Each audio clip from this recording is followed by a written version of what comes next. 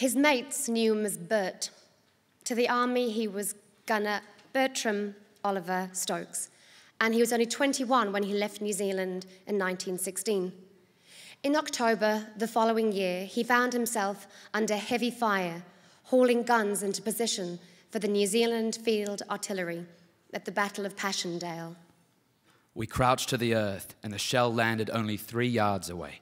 The next few minutes I cannot really describe. The shock was so great, the sight too awful. When the smoke had cleared away, there lay 4 of our boys, dead. Then came the cries of the 2 wounded. Brown had both legs shattered, and Lieutenant Churnside was simply riddled with wounds. We carried them to the dressing station. You can't imagine how we felt.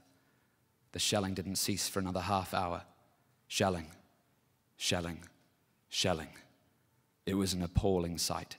The wind and the rain lashing down, the horses screaming and rearing and plunging down into the mud as the shells exploded all around us.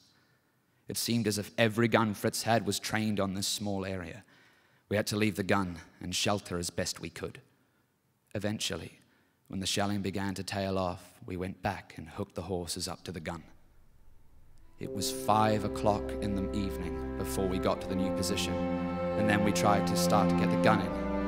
We only managed to get 4 guns out of a 6-gun battery forward, and most of our other batteries were in the same state or worse, which didn't make the prospects for the morning look too good.